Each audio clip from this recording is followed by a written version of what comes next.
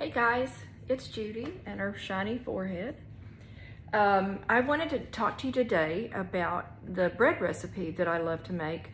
What I will tell you is, even though I sell Pampered Chef, it's not a Pampered Chef recipe. It's actually the old reliable French bread recipe for KitchenAid. And it uses, as you can see, not a whole lot of ingredients. I guess you could see if I put it there. You can tell I've used it a lot. It's pretty stained. Basically, it's 2 packages of active dry yeast, 2.5 cups of specific temperature water. It's 105 to 115. And then a tablespoon of salt, a tablespoon of margarine or butter, 7 cups of all-purpose flour, 2 tablespoons of cornmeal, 1 egg white, and 1 tablespoon of cold water. Those last 3 things you don't use till the very end. So I'll come back to those. And this video may be, I'm not real good at editing videos, so it's probably gonna be connected to another video showing you what the next step is once I get done with this step. But basically, what I do is I take my yeast and I'll dissolve it in the water, stir it in real good, and then I'll set my entire bowl inside another bowl, my mixing bowl inside another bowl that has really hot water, and so it keeps the whole mixture warm and it gets the yeast to go ahead and do its thing ahead of time. Now, the recipe does call for you at this point, once it's ready, to go ahead and dump everything else in. I will do that with the salt and with the butter, but 7 cups of sugar, flour, I'm gonna get everywhere if I try to dump it into this bowl. So what I'm gonna do is show you this as I get it ready, and ignore my messy kitchen. Oh, hopefully you can see that. Sorry for the bouncing. So I've got the salt going in, and I have the tablespoon of butter.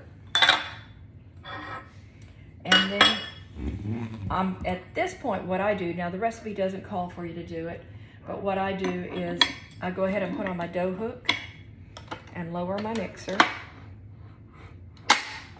And I go ahead and turn it on.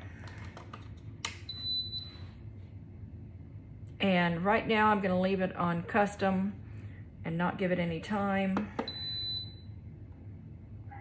And then I'll turn it off once I get all the flour in, and I'll set it to knead, which this mixer will do that for you. So what I'm gonna do here is just start adding the flour a scoop at a time. To me, it blends better that way, and I make far less of a mess.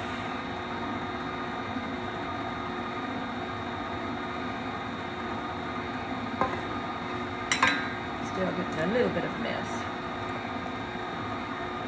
And you may be able to see in this picture one of our new products that you will, what Pampered Chef has done that's different this year is they're releasing some new products, as they always do September 1st, but they're actually making some of them available for purchase right now.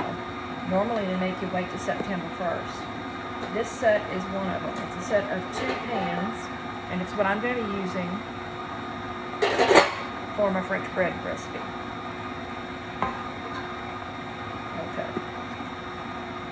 I am still making a mess. Hopefully most of the flour will make it inside. And there's also other bakeware that they've come out with brand new that is also available. If you're interested in joining a party to help, I have 2 fundraisers going right now that are local. One's for a church Oktoberfest event, one's for a local pet rescue. And I would just ask you, if you're interested in making a purchase, that you let me know and I'll invite you to one of those parties. Or I'll send you the link to the party so you can join it yourself. And then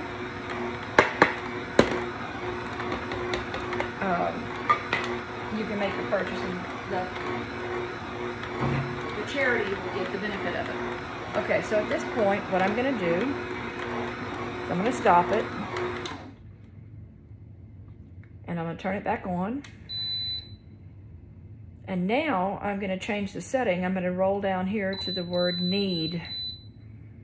And so then I tell it to knead, and it's going to knead it for 8 minutes.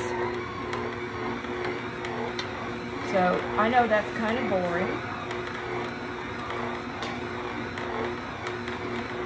So I'm going to show you a couple of things that are now available on our website.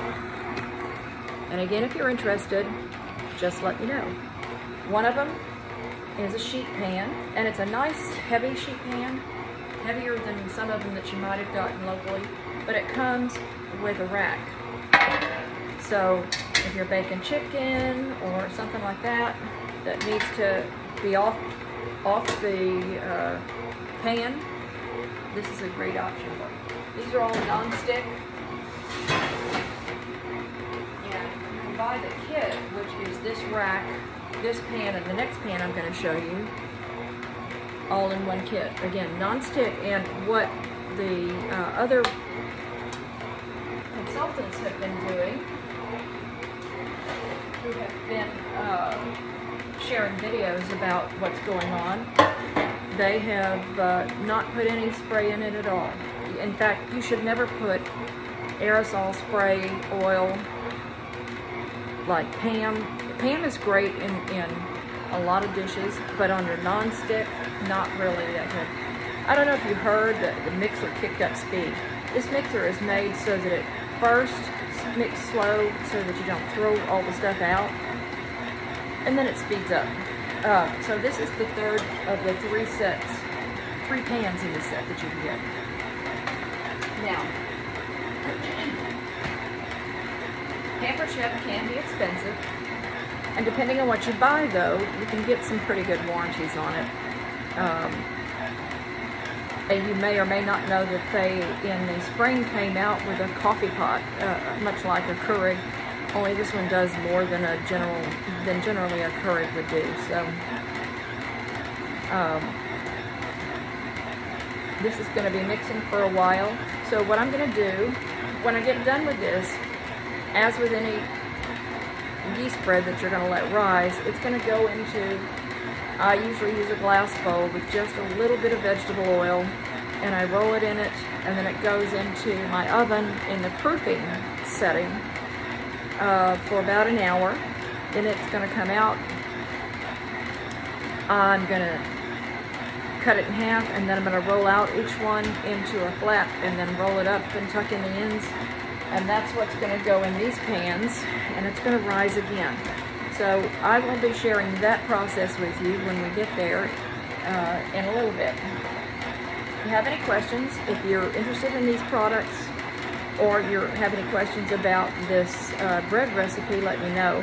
I'm not going to keep you here for another 5 minutes while it finishes doing the kneading. So just let me know if you have any questions. Thank you. Mwah.